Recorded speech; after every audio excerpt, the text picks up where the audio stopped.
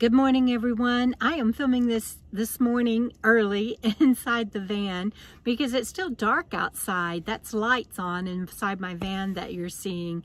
And I have important information for you if you are camping in Southwest Arizona with a pet. I hope to save you the heartache and hassle that Bandit and I just had to go through. Shortly after I finished the film on Monday that I just put up, where he's playing in the back and looking so cute and everything, about an hour after that, he got a huge thorn in his paw. It was about an inch long, and about 3/4 of that was stuck between the flesh of his paw up in the soft part and all the way in.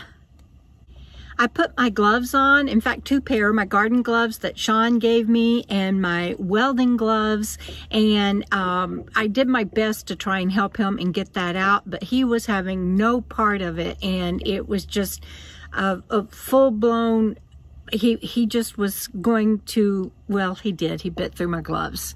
So there's no way that I was going to be able to help him and get that thorn out. I immediately started calling and trying to get in to see a vet that could help us, any veterinarian clinic from Lake Havasu to Kingman, and I'm going to tell you about it. And like I said, I hope this video helps someone else. Okay, there are no veterinarians in Quartzsite, Ehrenberg, or Parker. So if you are camping in this area with pets, you need to know that first and foremost. When this happened, I called 6 veterinarian clinics in Lake Havasu City and in Kingman, Arizona after being referred to them. I'm going to look at my list here because I want to make sure that I don't make a mistake on what I'm reading or who I called. I called Novak Animal Care, Paws and Claws, McGuire, Lang, the Animal Hospital, and the Humane Society, and like I said, a couple of others in Kingman. And every one of these people told me it would be February before they could get me in. Some of them said they don't take non-established clients, period. And there is no, the closest emergency clinics, there isn't an emergency vet clinic in Havasu or in Yuma, and the closest ones are in Vegas or Phoenix. So I was thinking that I was going to have to drive to Vegas or Phoenix from Quartzsite, Arizona. I have to tell you, one lady that I called, she even laughed, and that I was wanting to get in to see a vet as soon as possible. And I was like, my dog is in pain. Did you really just laugh at me? And she's like, well, you don't understand how busy we get in the winter, and we don't take non-established clients. And I said, yeah, that's like the 2nd or 3rd time I've heard that. Do you have any suggestions? And she's the one that told me that I could, that the closest place I could probably get into would be Vegas or Phoenix. I was beside myself. My dog was in pain and I couldn't help him. And he went between gnawing on his paw, I mean like just literally gnawing on it and it bleeding, to him just sleeping and not even raising his head for food or water. And I'm calling all of these clinics and trying to get some help and do something for him. And if you think about it, I mean, this was like a 1-inch thorn, and it was barbed on the end of it. And I'll show you a picture where the dark part of the picture is where the 3/4 of an inch was stuck up in his paw. And for you and me, that would be like having a pencil stuck like 3/4 of an inch in between our toes or our finger. He was actually, for what he was going through, he was actually pretty good about it.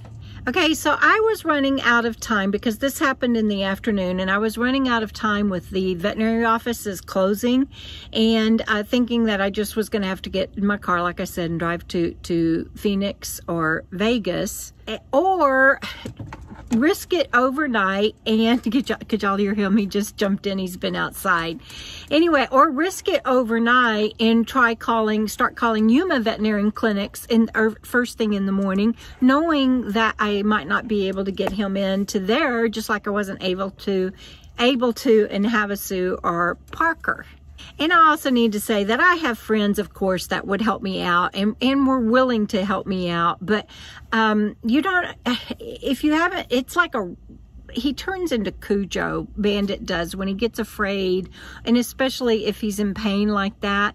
And he turns into like a rabid wolf on prey. He doesn't just bite. He like, I've shared that in other videos. He like goes on the attack, and I just couldn't risk putting anyone in that position, because if he bites someone, and depending on the damage and what happens from there, that, you know, authorities can insist that a dog gets put down. And so I just couldn't take that risk, and knew that I needed to get him in to see a professional, a vet clinic, if at all possible.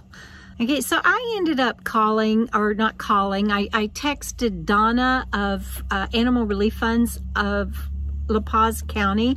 They're known on Facebook as Paws of Parker, and that information will be in the video description or in the pinned comment. But that is who we raised $500 for through the raffle at my meetup. And I hate imposing on someone, especially when I have their number for fundraising or for an event like that, and it's not a social contact or a friend. But I did text her, and she was wonderful. She got back to me right away. Thank you, Donna. And thanks again to everyone who contributed to that raffle, both with items and in buying tickets. I was really just thrilled with our community for being able to do that for that organization. Okay, so Donna told me to call Circle H Veterinarian Clinic in Blythe, California. And I knew about that clinic, but I had not called them yet because they are a very small clinic, and I was calling larger clinics with multiple vets that weren't able to get me in. And so I just figured they wouldn't be able to. Plus, I had gone there a few years ago and had taken my Nonnykins when she had a UTI and had to wait hours. And that's no complaint against them. It's just that that's how busy they are, and they are the only vet clinic in any of the Southwest down there. So I just figured that they would be even more busy, and I probably would have gotten around to calling them. But it turns out that they are the clinic that takes care of Paws of Parker. And when I called them, they were wonderful, and they said that they always try to get people in, and that they service all of Blythe, Quartzsite, Parker, and Ehrenberg, La Paz County and Blythe, basically. And they were great. And they have added a new veterinarian. So there's 2 vets there now. And they told me to come in at 1 o'clock the next day. And it was a surgery day for that clinic. And they were still willing to see me and Bandit. And so I was so grateful for that. Dr. Montgomery is on vacation this week, and so I got to see Dr. Solano, and I'm so glad I did. I just love her. She is a great veterinarian and had a great bedside manner and was just so kind, and she took time with us, and she understood what we were dealing with as far as Bandit's potential attacks and me not wanting to have him sedated. And so she had me put on my gloves. I put on my welding gloves, and she went and got a blanket, and she put it over him. It was a thick blanket, and she showed me how to hold him and everything. And man, she lifted up his leg, and he only tried to bite me once, and I was soothing him and everything like she told me, and holding him. And she spread his paw apart, and she got that out, and then checked to make sure that nothing was left in it, and that it wasn't gonna get infected or festered up or anything. And we were in and out of there in that room like lickety split. I am so proud of Bandit. He did so good. And she put a blanket over him, and I put my welding gloves on and just comforted him and held him down, and she got that thing out, and it didn't look very big, but it was big in his paw, let me tell you, and only a little bitty bit was sticking out. And once again, my friend Dennis drove us here, and anyway, crisis over. Whew.